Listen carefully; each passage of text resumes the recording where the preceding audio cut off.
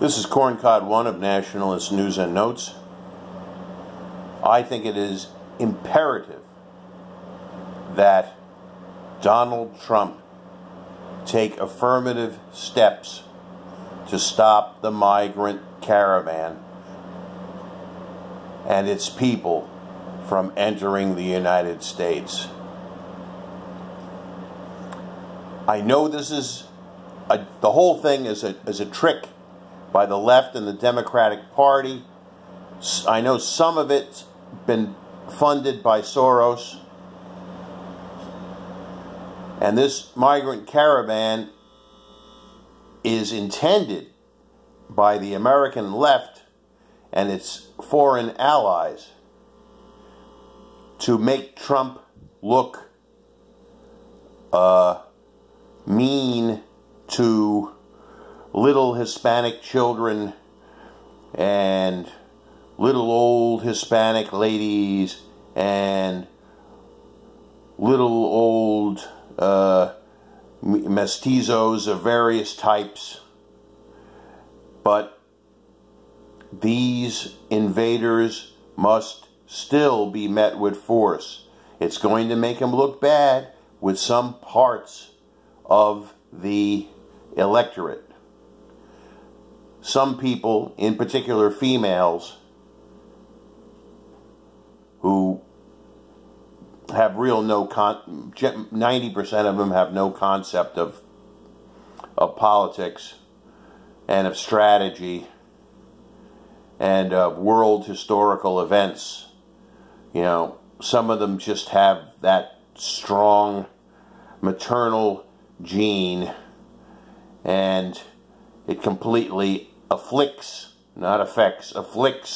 their brains. And Trump is just going to have to take the punches, because most of America will be on his side if he takes strong action against the caravan. I know it is intended to harm Trump, but I think he'll do better with the American public if he takes a more stern view. If they get to the border and they're not stopped, then Trump will look like a fool. The American people did not get their wall, their promised wall. And for this, I mainly blame the rhinos in the Republican Party, in addition to the Democrats. But I think it's mainly the rhinos' fault, the moderate Republicans, the Bushite Republicans, that sabotaged his wall. But in a lot of ways also, I have to say, I have to be honest, I'm a Trump admirer. I think he's a good man. But he didn't push as hard for the wall as he should have. He should have pretty much gone straight from his inaugural into pushing hard for the wall. You know, he's done good with economics. He's made the country prosperous. But we all know the long-term deleterious effects of turning this country into a third world hellhole. This invasion must be stopped. Even if it costs us some votes in the midterm elections. And I know the midterm elections are very important. But if we have a populist nationalist president, he must take populist nationalist action. My advice to Trump is he must channel Matteo Salvini. Look what Salvini has done. He's cruelly turned back the votes full of African migrants.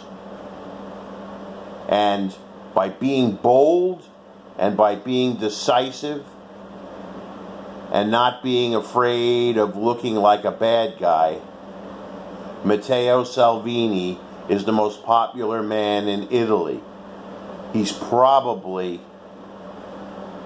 the most popular Italian politician in over 80 years.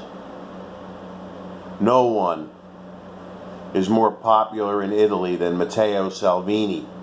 And that's in a country where, because of their inherent political instability, ever since the end of World War II, there have been no real popular politicians. But Salvini is almost like a god in Italian politics. If Trump takes decisive action and these migrant invaders taste tear gas, which is what I think the preferred weapon should be,